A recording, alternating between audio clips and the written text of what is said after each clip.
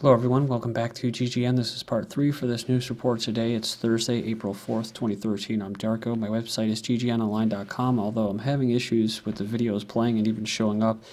If you're tech savvy and you know why they wouldn't be showing up, please let me know, because I'm able to press the little blocker button, which would imply that I can play YouTube videos on there, but they're not showing up. So maybe I thought it was something on my end. I didn't have an add-on, or something's not updated, Adobe or Flash or Java, but other people can't either, so I just don't know what's going on with that. But on YouTube, my channels are ddarko2012 and ddarko2013. I post the links in YouTube's video description so you can check them out. Okay, I got all that intro stuff done.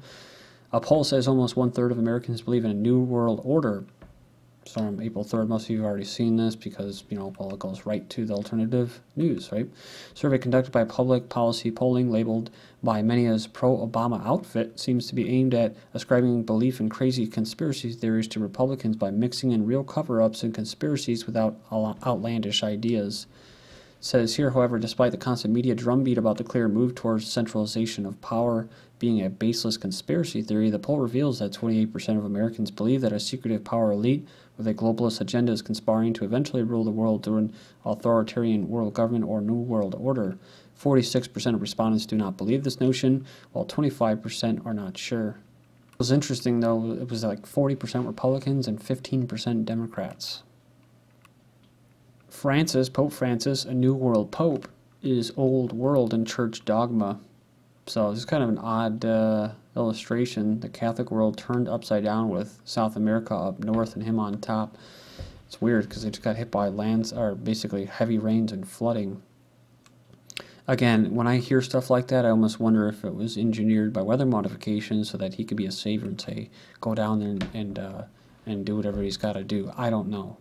Maybe it's an attack against him by certain powers, It says, for the first time in history, Roman Catholic Church has a pope from the New World, but liberal American Catholics should not expect Pope Francis to stray far from the old theology. Some are excitingly different about this new pontiff. It says on matters of birth control, abortion, homosexuality, celibate priests, and the role of women in the church. However, he is no revolutionary.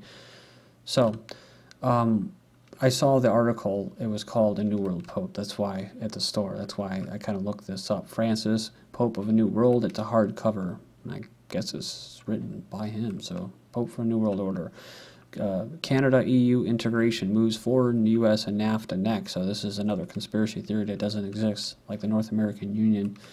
After almost 4 years of negotiations, the Canadian government and the EU are reportedly close to finalizing an integration deal known as the CETA, or Comprehensive Economic and Trade Agreement. Obama announced earlier this year that the administration was also pursuing a similar free trade package with the EU, which analysts say could pave the way for the transatlantic union, encompassing all of the North American Union and the European Union. The experts, the North American Free Trade Agreement, EU superbloc with power over national governments and economies on both sides of the Atlantic, would become the de facto regulatory regime for the entire planet. Trans-Pacific Partnership that we were talking about last week, TPP, an oppressive U.S.-led free trade agreement, a corporate power tool of the 1%, one of the least discussed and least reported issues of the Obama regime's effort to bring the TPP agreement to the forefront. It says here, an oppressive plurilateral U.S.-led free trade agreement currently being negotiated with several Pacific Rim countries. 600 U.S. corporate advisors have negotiated and had input into the TPP and proposed the draft text not be available to the public, press, or policymakers. The level of secrecy surrounding the agreement is unparalleled, says paramilitary teams scattered outside the premise of each round of discussions with helicopters looming overhead. Media outlets impose a near total blackout of the reportage on the subject, and U.S. Senator Ron Wyden says here he was denied access to the negotiation text. The majority of Congress is being kept in the dark as to the substances of the TPP negotiations, while representatives of U.S. corporations like Halliburton, Chevron, Pharma, Comcast, the Motion Picture Association of America, that's how they're going to clamp down on people that file, file sharing or share files, and people like myself that do the news for copyright infringement, are being consulted and made privy to details of the agreement. So moving on here, we have Goldman refuses to give up its grip on Canada. says the Goldman partnered to be the next U.S. ambassador to Canada. With the departure of Goldman's Mark Carney from the Bank of Canada, some were concerned, it may not be the right word here, delighted may be better, that the northern country is finally free of the tentacles emanating from the West. But as it turns out, Goldman's ambitions through the resource-rich northern country are strong to quite strong, as the Globe and Mail reports that Bruce Hyman, a Chicago-based Goldman Sachs executive and one of Obama's top fundraisers, is in the final talks to become the next U.S. ambassador to Canada. Make the second person ambassador to Canada to be from Chicago. Eric Holder gets busy as he says Enron's Skilling may be released from prison over a decade earlier.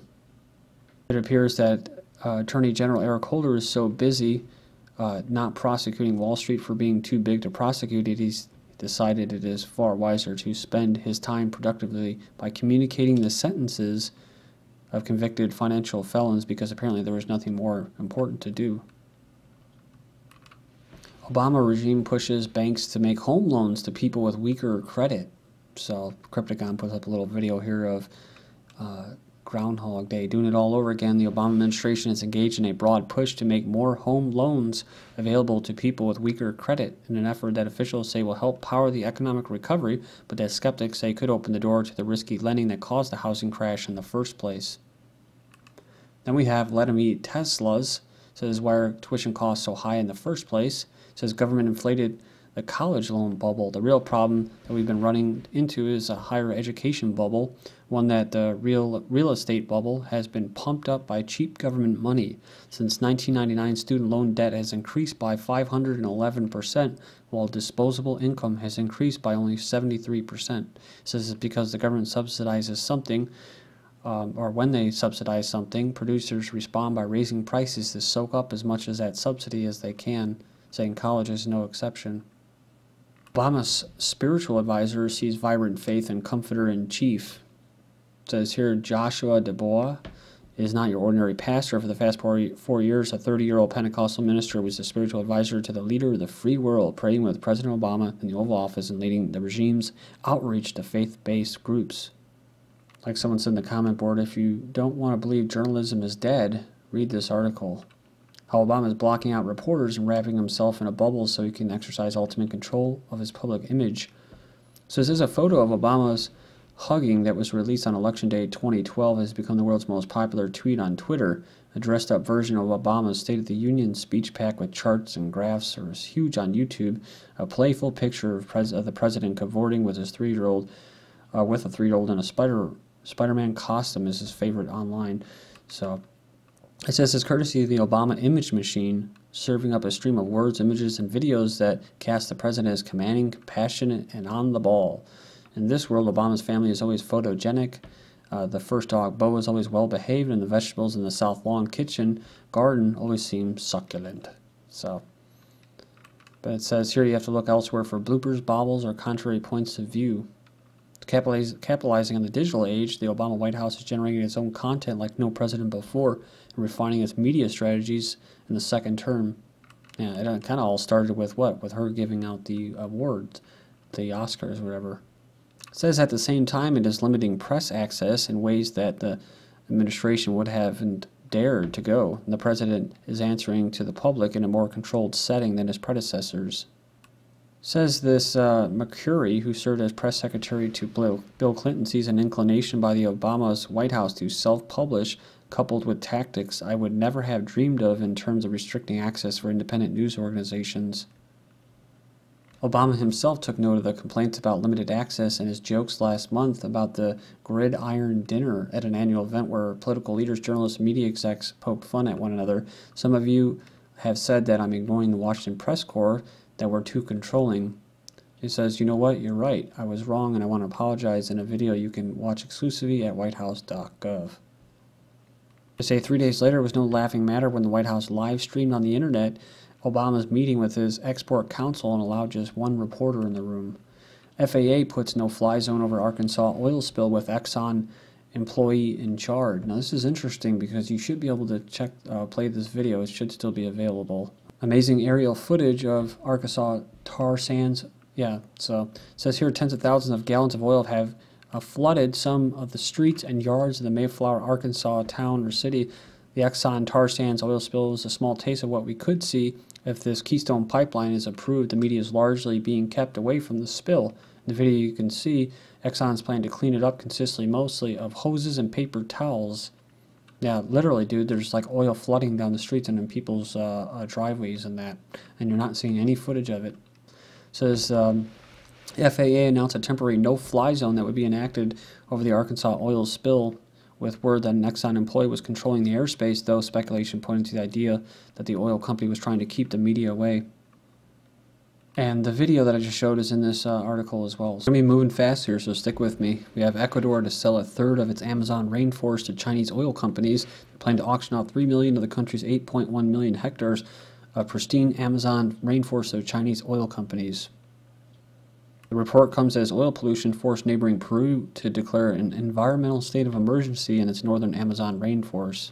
Ecuador officials probe apparent Amazon revenge attack involving remote tribes. The director of the foundation that works in Ecuador's rainforest says Amazon tribesmen apparently carried out revenge attacks and killed an undetermined number of people from a rival indigenous group that lives in a voluntary isolation. So they attacked the settlement, likely over the weekend. She says an unknown number of people were killed and at least 2 children were carried off in retaliation for the March 5th spearing deaths of a Harani couple. They said it's common for the region's tribes to kidnap foes' offspring as war trophies. Should team up and try to get some of those Chinese oil workers maybe.